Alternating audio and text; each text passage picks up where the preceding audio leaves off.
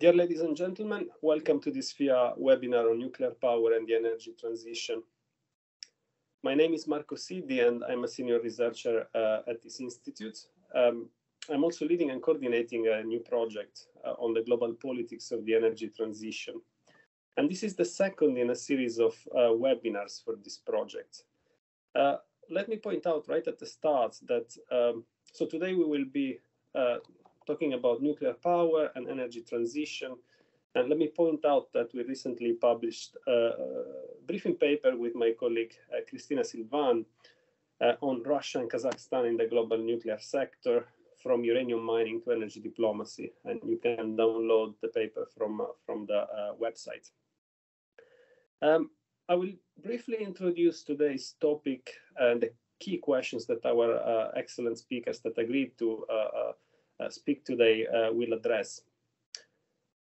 Views on nuclear power tend to be split in the international arena. According to some leaders and experts, nuclear power can play an important role in the energy transition, in the transition to a low-carbon economy. But according to others, nuclear technology is too expensive, involves unresolved issues, and, for example, the processing and storage of spent nuclear fuel. And particularly in Europe and North America, we have witnessed severe construction delays for new projects.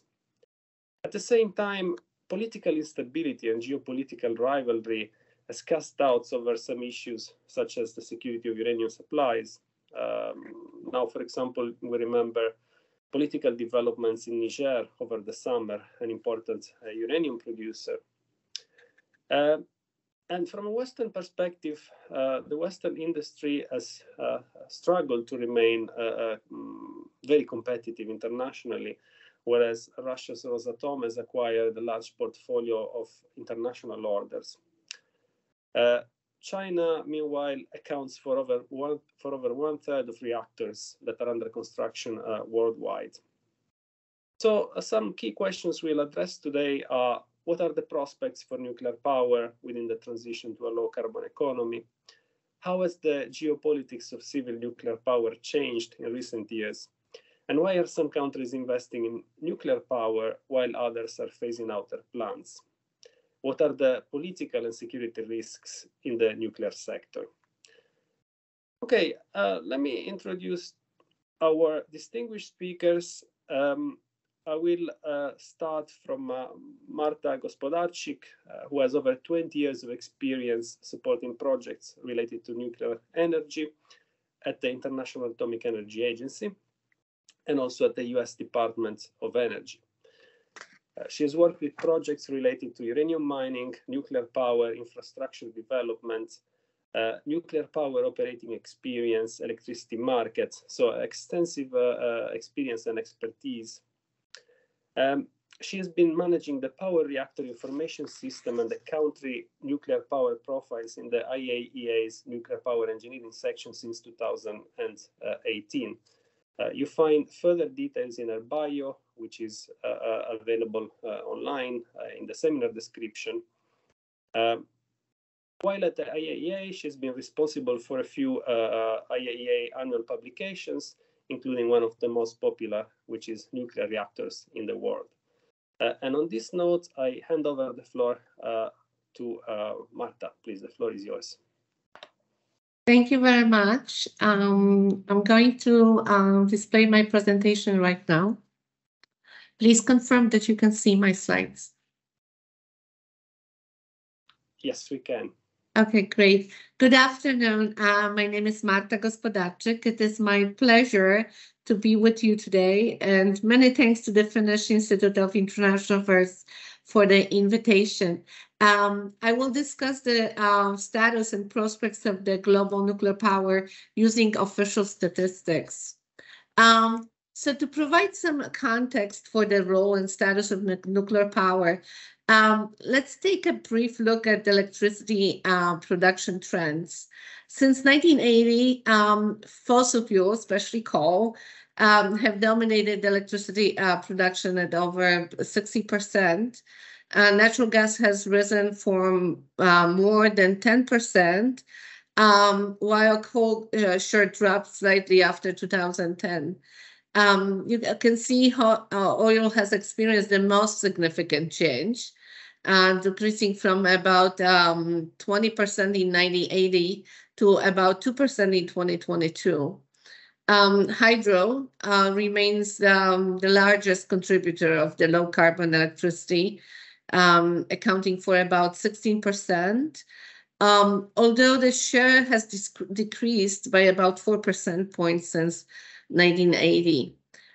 Solar and wind, as expected, grew from under 1% to about 12% in 2022. And while nuclear doubled in share from between 1980s and 1990s, it since really declined. In 2022, nuclear power contributed to about 9.2% of total electricity production, which is also a slight decrease from even levels of the 2021. So where are we now? Currently, there are 437 operational nuclear power reactors with the total net installed power capacity of 391.4 gigawatt electric in 31 countries. About 21.2 gigawatts of that capacity and 21 reactors are currently in suspended operations, which means that they are not currently producing any electricity or heat.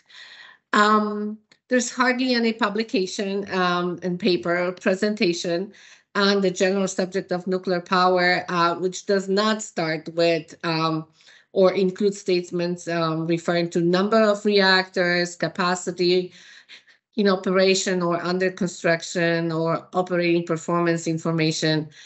This kind of information is really crucial for understanding this historical and current state of nuclear power development, and it really serves as the foundations for all of our analysis. The IEA, International Atomic Energy Agency, has been collecting this kind of information and data on nuclear power reactors since 1969. And all of the information is available in the Power Reactor Information System. So briefly about PRIS. It's the world's only official source of information on nuclear power reactors. It is official and authoritative because the information is provided by officially nominated data providers from all of the IEA member states. PRIS is comprehensive as it includes the entire history of nuclear power, and unique as it contains the largest collection of information and statistical reports on nuclear power. All of the information and data included in this presentation are actually based on PRIS. So the worldwide cumulative reactor operating experience amounts to about 19,700 reactor years of experience, with a total capacity of 492.9 gigawatt electric and 642 reactors across 35 countries that have ever operated. Of these reactors, 204 reactors right now with about total capacity of 99 gigawatt electric are permanently shut down. Currently, there are 31 countries with operating nuclear power reactors. The US remains to be the country with the largest nuclear power fleet, and North America is dominating as a region. France follows, contributing also to the Western Europe's second biggest fleet in the world. China's rapid nuclear power expansion over the past decade places it in the third place. Please note the difference in the capacity between France and China, comparing to the number of reactors providing the capacity. I would really like to highlight the number of the reactors, not the number of the reactors, but rather the capacity is important when we do analysis of the nuclear power impact. So as of today, a total capacity of 60 gigawatts of electric with 58 reactors is under construction in 17 countries.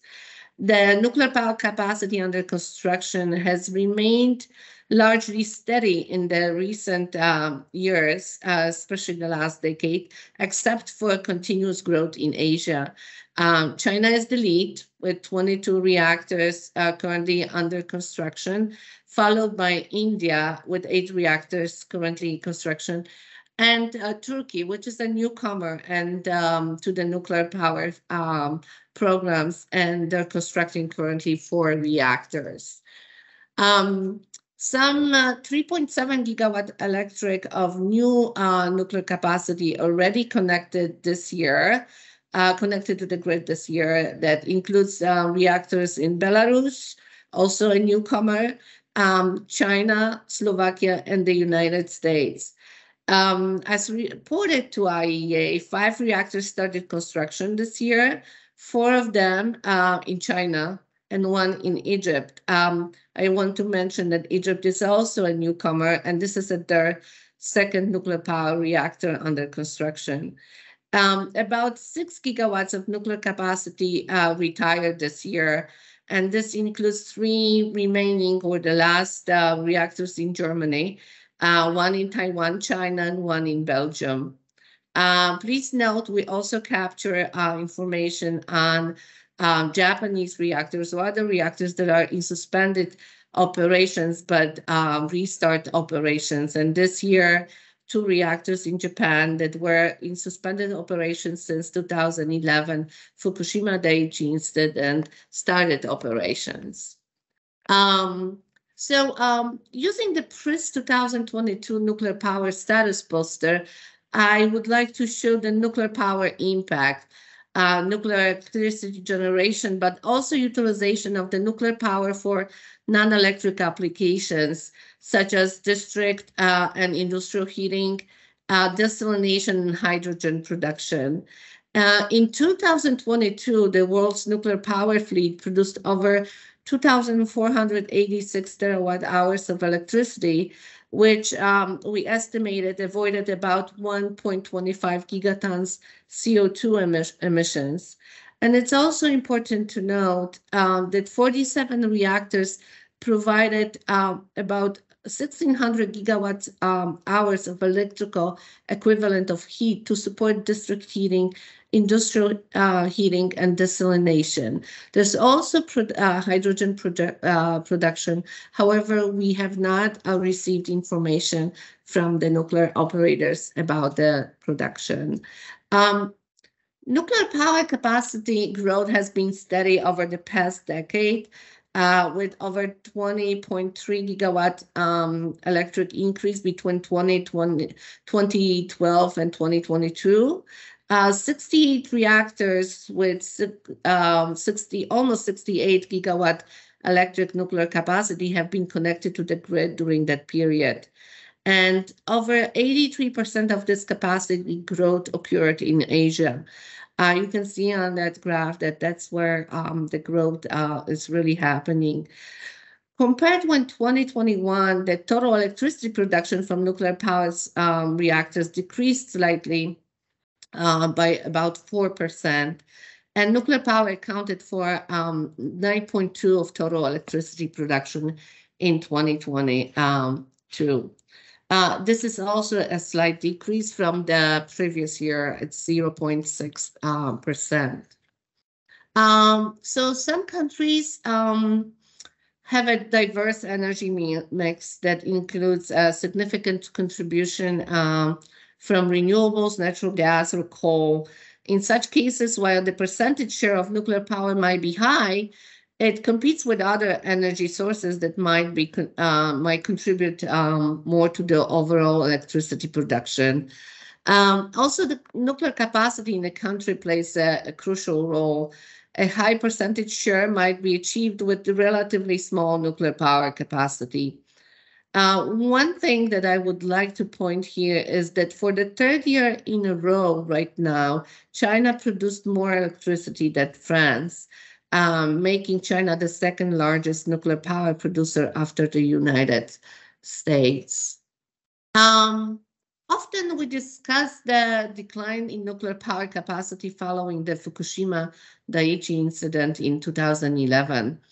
However, it is essential to highlight a parallel narrative of continuous growth in capacity, slow but continuous.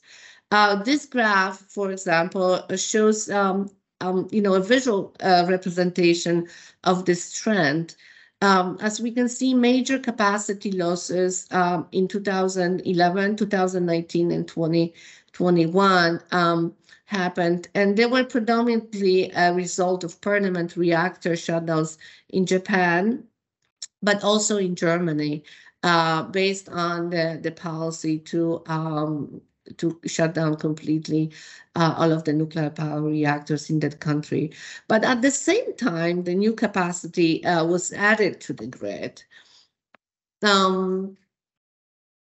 So top 5 countries that contributed to this capacity growth are, of course, China, with over 53 gigawatt of electric capacity, followed by Republic of Korea, Russia, UAE, that is a newcomer to the World Nuclear Program, and also Pakistan. So while the graph might seem simple, with these big blocks of colors, it's rather very complex data analysis visualization that compiles thousands of data points from PRIS and represents the nuclear power experience since 1970s. That's when IEA started collecting not only data on number of reactors capacity, but also electricity production. It includes the key performance indicators that we use to assess the performance and reliability of the nuclear reactors.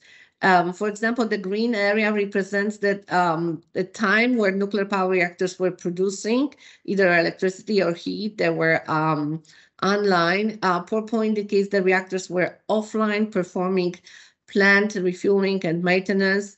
Orange indicates unplanned outages due to different reasons. And we have the details of all of the reasons. And the yellow on the top indicates that there were also external reasons outside of the nuclear power plant management control to shut down the plants. Based on this graph, we can really say that the nuclear power is reliable throughout its operating experience. And about 66% of total operational reactor capacity has been in operation for over 30 years. Over 23% of that capacity has been in service for over 40 years. And about 2% of capacity has been operating for over 50 years. This really shows the aging fleet and the needs for the new or upgraded nuclear capacity to offset the plant retirements and contribute to sustainability and global energy security, and of course, global change objectives. Nuclear power operators, the governments and other stakeholders are investing in long-term operations, applications for the extensions of the operating licenses, and aging management programs for an increasing number of reactors. However, not all of that fleet will be able to continue working or providing services past their original operating license. But this is very important that we support the fleet that is going to extend their long operations to ensure sustainable operations and a smooth transition to new capacity.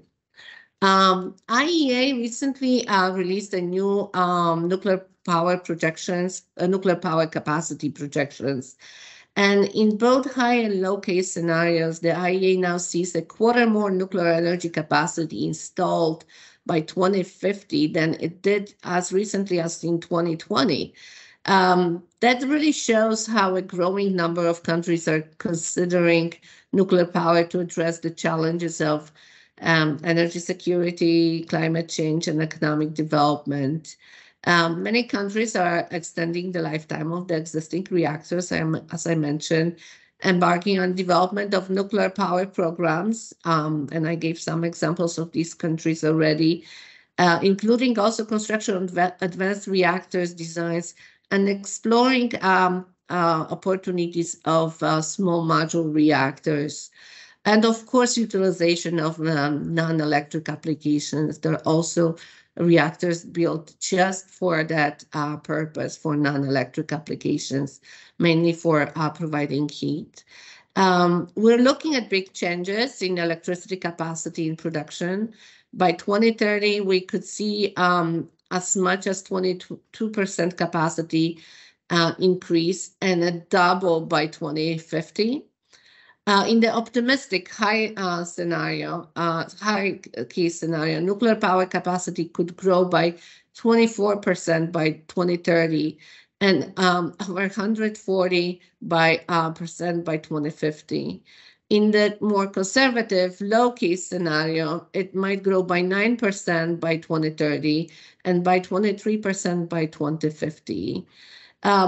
Electricity production is set to go up too, with 20% increase by 2030 and 80% increase by 2050. In the high case scenario, nuclear electricity production could grow by 40% by 2030 and triple by 2050. In the low case scenario, it might grow by 24% by 2030, reaching 53% by 2050.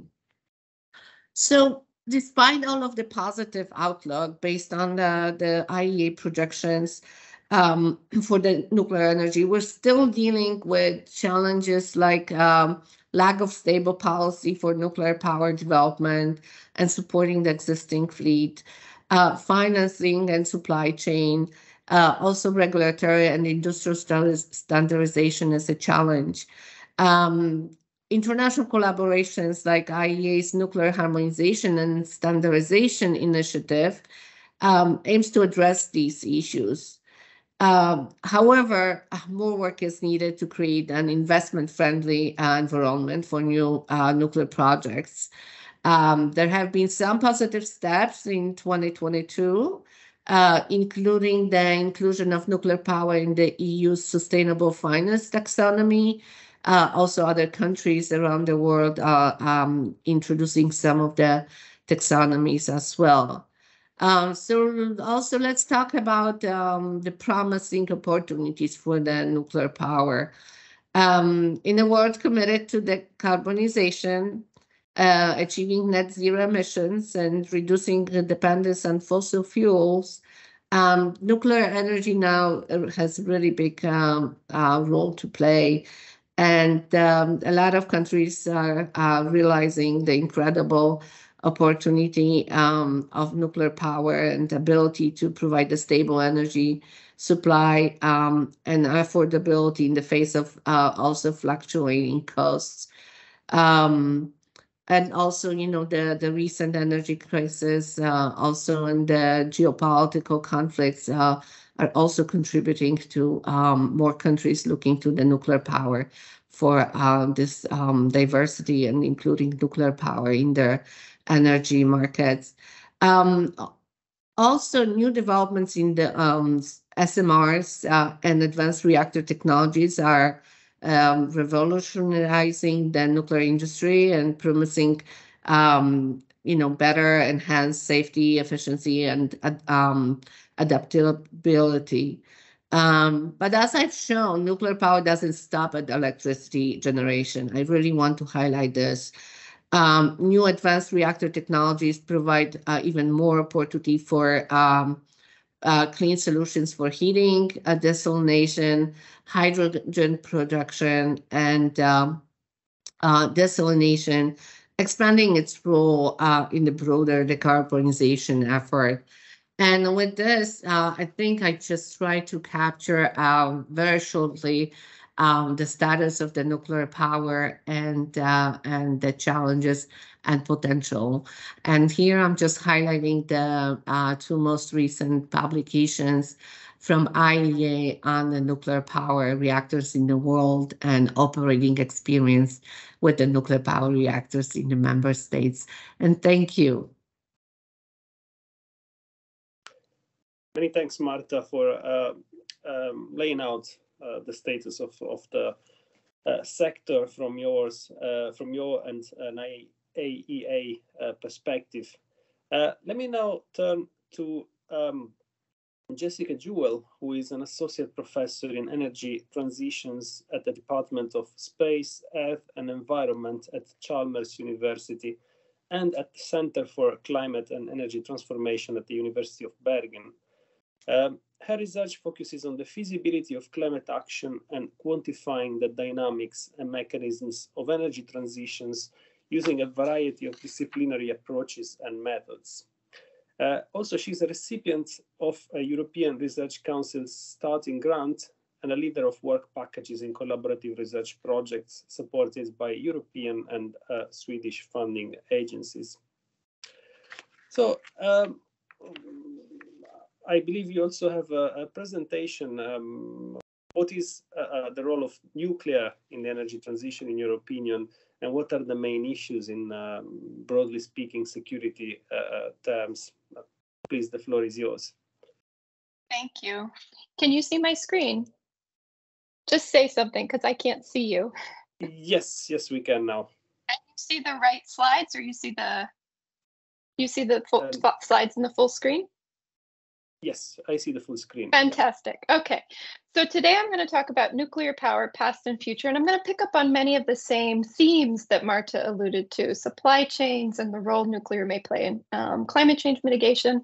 And I run a group, and our basic question is, what can the history teach us about our future transitions and the feasibility of reaching net zero targets or reaching climate targets?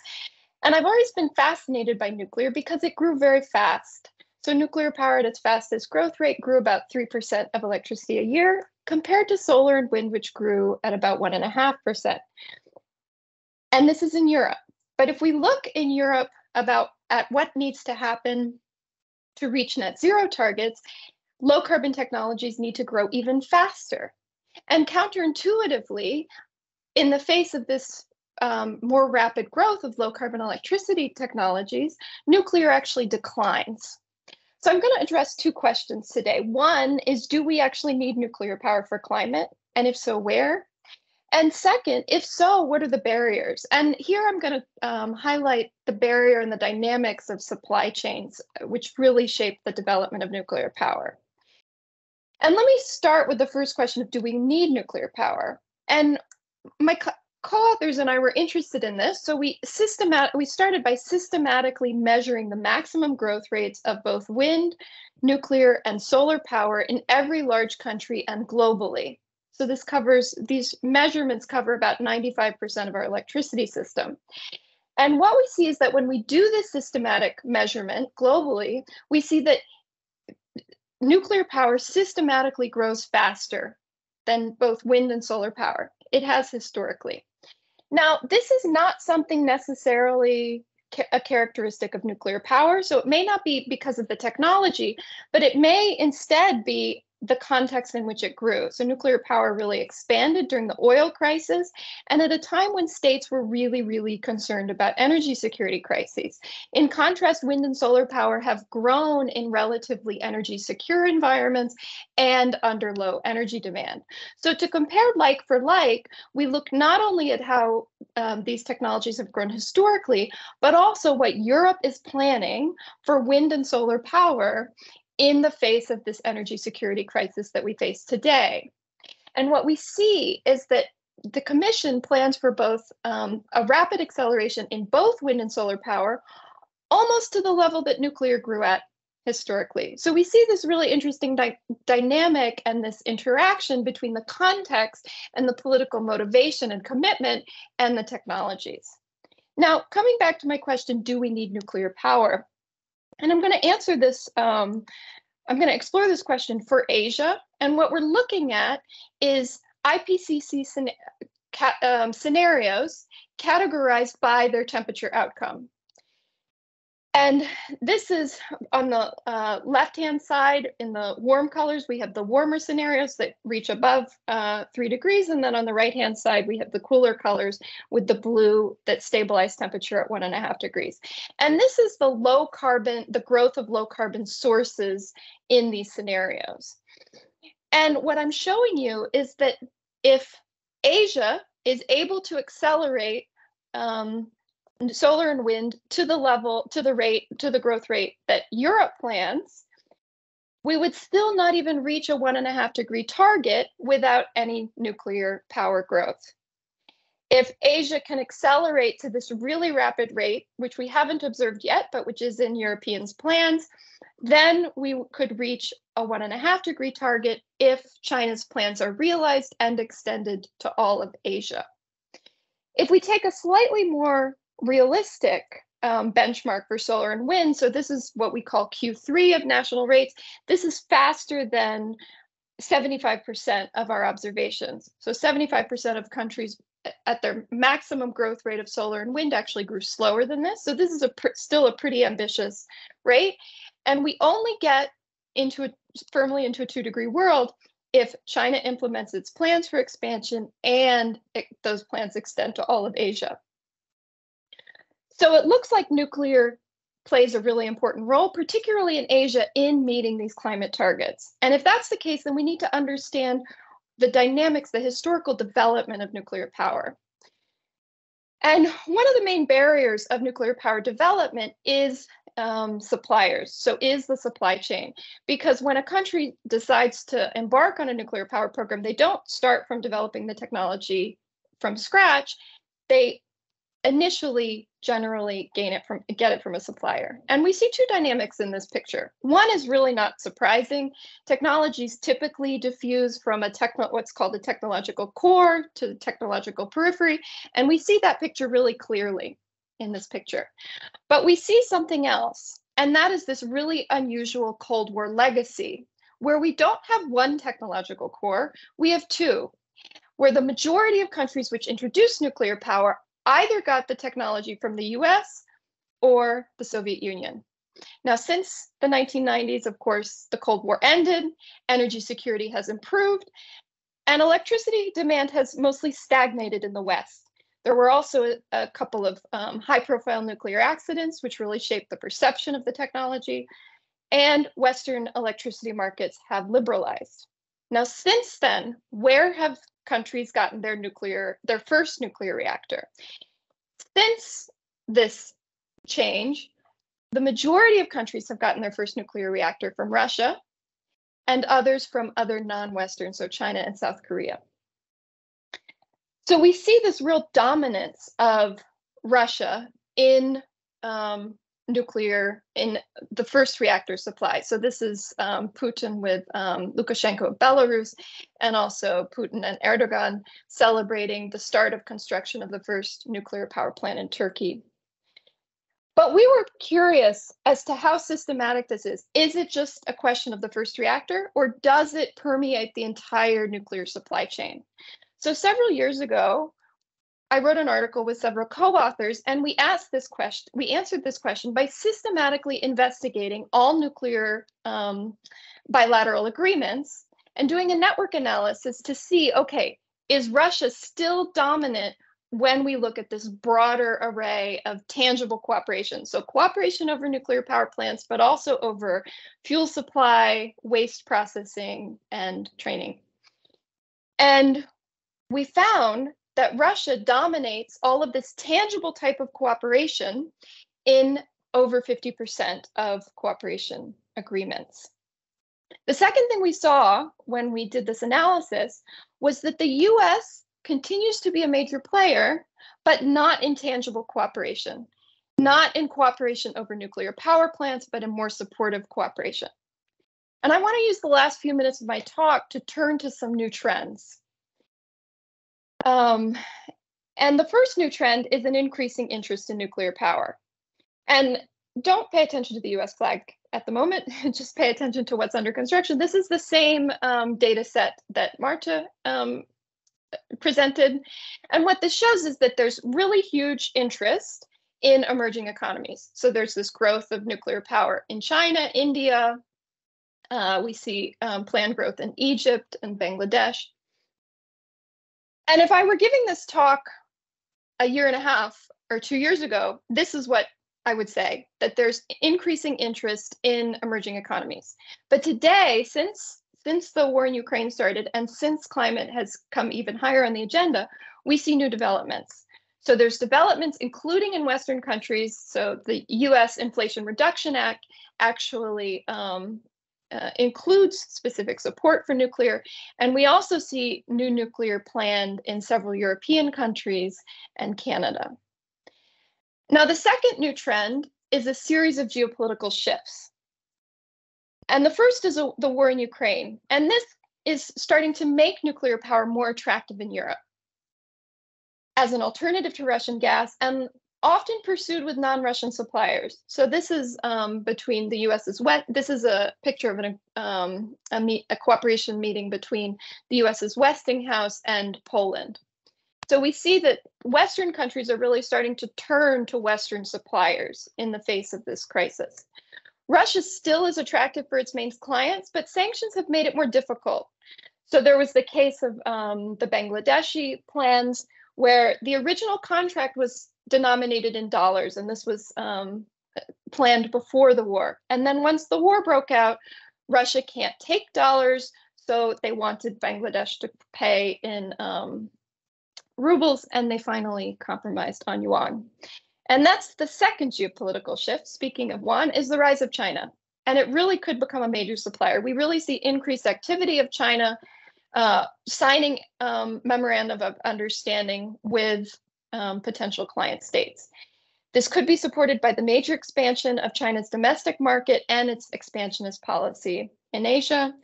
And this really aligns with the need to expand nuclear in Asia for climate targets. Now, these two developments lead to two dynamics. One is we could see the emergence of a bipolar world of nuclear suppliers again, with Europe and the US relying on Western reactors and emerging economies relying on Russian and Chinese reactors. We could also see an interesting competition between Russia and China and the West, where Russia and China, on the one hand, can offer different and more attractive packages to client states because they're supported by the state, whereas Western companies typically cannot offer the full financial support. And then the third new trend, Marta alluded to this, is the possible emergence of small modular reactors, or SMRs. So these are reactors which are 2 to 5 times smaller than conventional. There are 3 under construction, 3 in operation, according to IEA data, and then many more in different design phases. Now, it's very difficult to say anything definite about SMRs because they are such an immature technology. And when technologies are immature, it's very difficult to provide any even medium-term projections. We do see that there could potentially be an increasing diversity of suppliers with SMRs. However, it's still difficult to say anything definite about this. So to come to my conclusions, suppliers can be a major barrier in the rapid expansion of nuclear power. And during the Cold War, nuclear power diffused from 2 cores, the US and the USSR. And recently, Russia has dominated nuclear supply chains. But future nuclear supply chains are likely to be more diversified. This is partly from China increasing its interest, but also from increasing interest of client states to buy from Western suppliers. We also see technological developments which could diversify future supply chains. And finally, we may see the reemergence of these 2 cores of suppliers. So thank you so much, and I'm looking forward to our discussion. Thank you very much, Jessica, for this excellent presentation. Let me turn immediately to our third contributor today, Dr. Jochen Markert, who works as a senior researcher at the Zurich University of Applied Sciences. And he is also a lecturer at ETH Zurich. Jochen holds degrees in electrical engineering and energy economics and a PhD in innovation studies. His research focuses on sustainability transitions and the interplay of technological change, actor strategies, policy, and institutional change.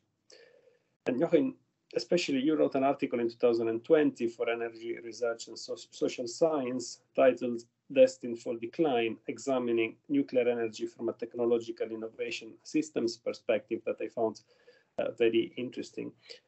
So in your view, what is the role of the nuclear sector in the energy transition from a technological innovation systems perspective? Please, the floor is yours. Thank you, Marco, for the introduction, and thanks for having me. And thanks for Marta and Jessica. You know, it's very hard for me to add anything meaningful to after such competent introductions to nuclear. And I also have to say, I'm not really an expert on nuclear. We did this one study you mentioned, but you know, we usually look into also the broader range of low carbon technologies. But here I give you my share.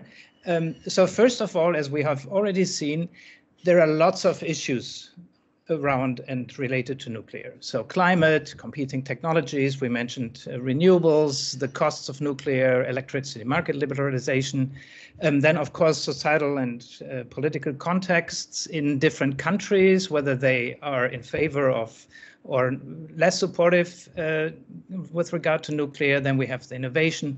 And, you know, obviously we have covered already some ground.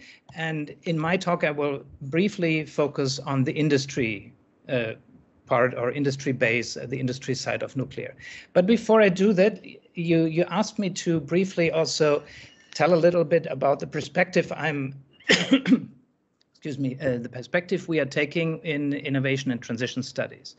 So first of all, when we talk about transition studies, it's about bigger changes such as the ones currently going on in the energy system, but also in related systems such as transport or buildings, where we see fundamental changes, often associated with radical innovations going on, and that, you know, things are very different later than they were before.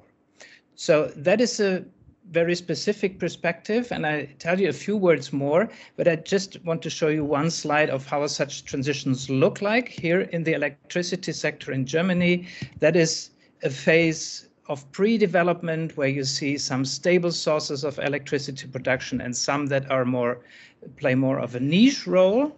And then in a second phase, you see that there is something, you know, stability here on the top, but there is something here happening here at the bottom that is typically what we call the takeoff phase, where innovation comes in. And then you know, in the recent years, you see pretty much of a mess, right, if you will. And the important thing that is happening here is that there is a decline also of existing technologies. This is nuclear, the red one, due to phase-out policies. This is coal. And this is what we call the acceleration phase. So we see a more rapid diffusion of new alternatives, in this case, especially wind and solar, and we see a decline of established technologies. So the takeaway from this is that transitions are nonlinear. So we can have stable states and we can have states of more turmoil. And in these states, the growth rates, Jessica briefly talked about these, they can hit through the roof. And then, of course, you get all these cumulative effects that, then costs go down. We have seen this with solar and wind, which we have seen this with batteries for electric vehicles. And then this further propels the transition, right? So we see this cumulative effects and nonlinear effects happening in systems. So this is the second part of this systems perspective, that there are we do not just have to look at technologies, but also at businesses, policies, what does society do with these things? So have a more holistic view on what's going on and how these sectors are changing.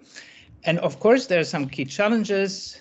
For example, established infrastructures, lock-ins, and the politics into existing technologies, and also the levers which can possibly trigger transitions, such as I already mentioned, radical innovation, or also deliberate decline policies, which we have seen implemented for coal, but also for nuclear. So you see that there is typically policy intervention in different stages. People talk about policy sequencing, and they include, on the one hand, innovation policies to stimulate alternatives, but also decline policies such as bans, phase out, or carbon taxes to decrease those technologies that are not wanted anymore. So back to nuclear. The paper I show you, the paper we wrote is already a little dated. So we have to keep that in mind, and also thanks to the co-authors. So any critical questions, ask them. I will forward them to my co-authors. So we ask ourselves whether nuclear, as we know it, so big reactors, are in decline. We looked at this from a global perspective. We analyzed 70 years, and we took a lot of dimensions to try to get a holistic picture of what's going on in nuclear. And of course, I cannot go through all of these. I will only mention a few, but just to show you again that this perspective includes actors and industries. So if you will, the business side, it includes networks. We have already seen from Jessica that networks play a role here. It includes technology performance and also wider context, political contexts, and of course, competing technologies. And here I will focus on market size, firm entries, and the networks of customer-supplier relationships in nuclear in the past. So first of all, this is similar to the slides, to the stats Marta showed.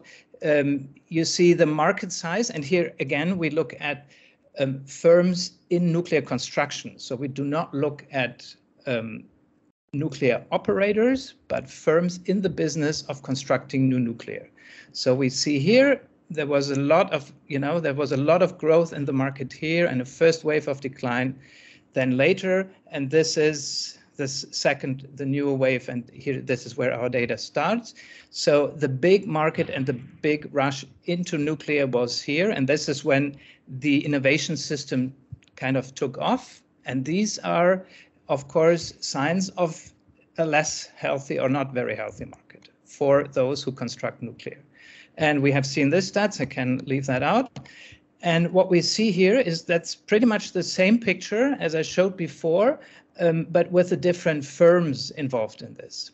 And here we also looked at, who had what, which firm had which market share, but also, after this collapse in the 1990s, when did they exit the market? And we see many of the, early players exiting the markets, and then come the Chinese and the Koreans. So they come as new players, but many of the Western players have exited the market. And the only one is that is still in business is the French one, Areva, but that has been now taken over by the state. So we have an industry here which was very concentrated and is even more concentrated today. So which means that we have only a few suppliers of nuclear power plants that you can choose of if you want to build one. That key actors, I already mentioned that, have exited the market, and that the lead actors have changed from Western to Eastern suppliers. And what we also did in the study is that we looked at the innovation networks. So in the sense of who were the suppliers and who were the owner or the operators of nuclear plants. So who ordered them, and you can see here so it's every graph is for 10 years. So you see that here in the 70s and 80s, we see quite intense networks of collaboration between different reactor suppliers and different utility companies as nuclear power operators. And then starting from the 90s into the 2000s, these networks have very much thinned out. And this is, again, you know, a sign of a deteriorating industrial base, right? And this is, of course, something that is not looking at the moment very supportive for the future of nuclear. So to sum up, I have only looked into the industrial side, but when we took this study, many indicators pointed to a decline of nuclear and especially a weakened industry base. And of course, and both Marta and Jessica have mentioned this, there were also positive developments. So it's not just black or white. It's a bit of both. So obviously the new constructions, and especially in China, the hopes for SMRs, the demand growth in many places, but also, and that is something I'd see as probably one of the main challenges today, is the rapid decline in competing technologies, especially solar and wind, but also storage, you know, especially batteries, that these will represent one of the major challenges for nuclear, that those competing technologies, their costs decline rapidly and again in a non-linear way. And so there is a big challenge from these competing technologies, and also, of course, in liberalized markets, which many in Western countries are, new nuclear is very unlikely without state aid. We see that in France, and we see that also in the UK, that you know, you can today only build new nuclear if you have long-term purchase contracts. Okay, that was my take on it. Thanks a lot, and looking forward to the discussion. Many thanks, Jochen. And on your last point, by the way, this is a very interesting question, because the paradigm that dominated Western energy markets, so liberalization, is now somewhat temporarily challenged. And we have seen that this also affects nuclear in a way, because it was included, for instance, in the green taxonomy of the EU. So this is a big question, maybe in the last couple of years, whether there will be, to what extent also there will be support for it, because I understand that the support has to be substantial if the West wants to compete. But let me ask, so we had three very well-structured, comprehensive presentations. Now, because of how I structured the webinar, I take responsibility for it. We don't have much time for discussion. But let me ask a question, a general question to all of you, which is maybe at the core of the topic we are discussing. Can climate action wait for the timeline of nuclear projects? And if this timeline, of course, I mean, there isn't a single timeline, there's different projects.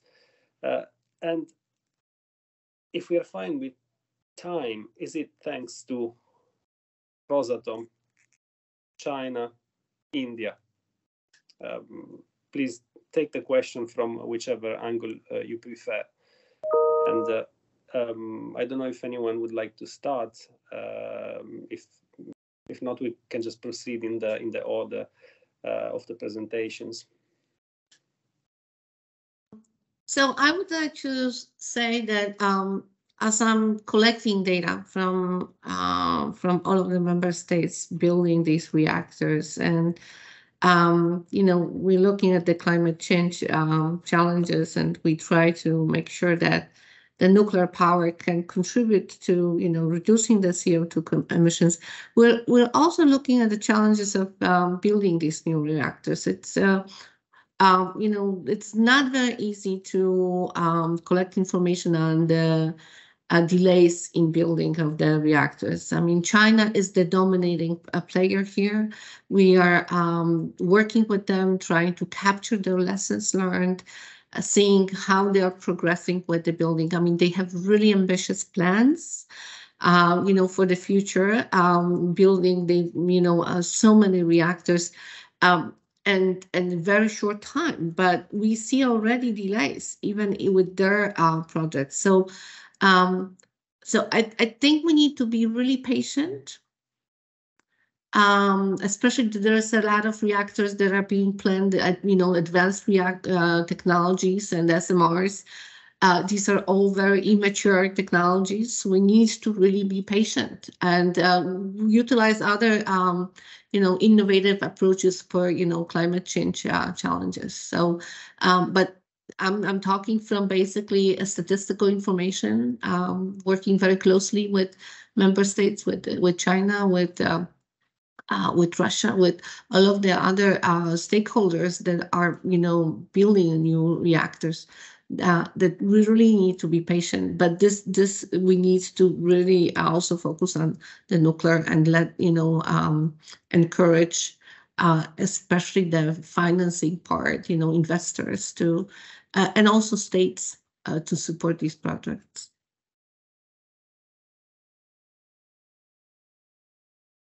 Thank you. Marco, can I go? Yes, please. Yeah, super interesting, and super interesting to listen to you all. So, I mean, there are two parts of your questions. The first is timeline for climate action. And when I hear that question, I always think timeline compared to what? And with timeline, there are two aspects. There's how fast you can get to takeoff, and then how fast you can build out a new technology. So it's like, if you're driving to the supermarket, it's how long it takes you to get to the highway, and then what's the speed limit on the highway. So far, we've seen that the speed limit on the highway for solar and wind has been lower than for nuclear. That doesn't mean that that is going to continue to be the case. I mean, I think, but that's what we've seen so far. And I mean, this is when you measure it once you've reached your maximum cruising speed of these technologies, not when you're still in this acceleration stage. There is a question of lead times and project delays, which Marta was referring to.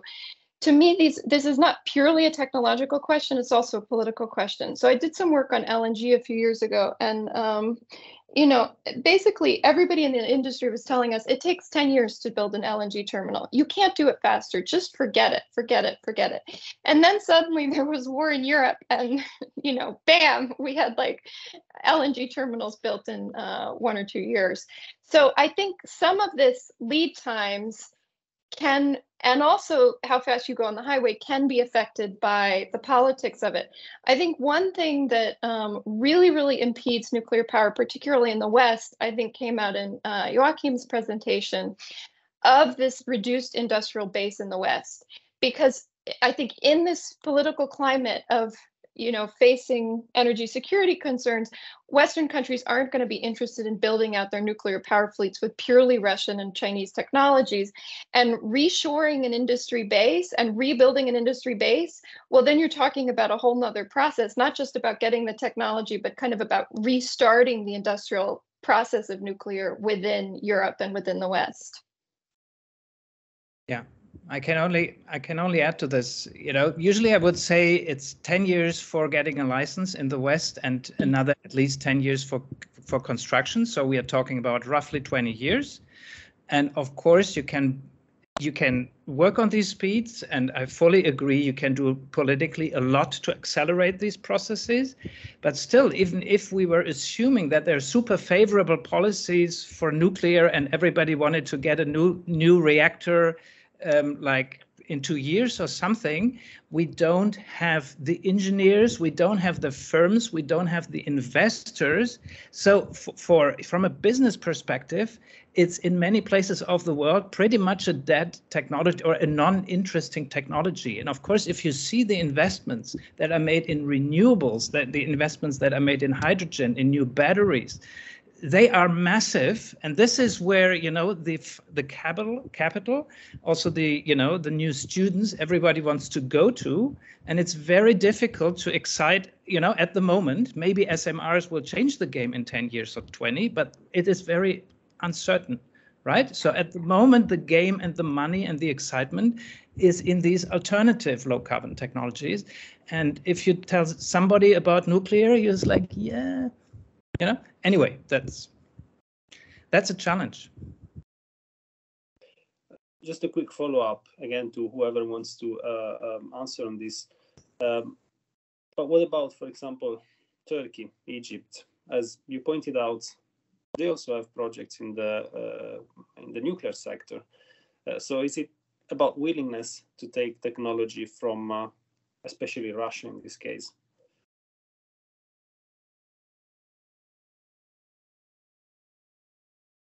Yeah, I mean, I can speak to that. Yeah, so I mean, if a country is willing to take technology from Russia or China, particularly Russia has these really slick, attractive packages for client states where they help with the financing, they help with the training, they do the training for you, they basically do the whole thing. You're buying a whole nuclear technological system. You're not just buying a reactor. And that's just a completely different project than developing it from scratch. And that changes both how long it takes you to get on the highway, so both the time to take off and also how fast you can build it. Because if you have the whole, if you basically kind of import the whole sector, you don't just import the power plant.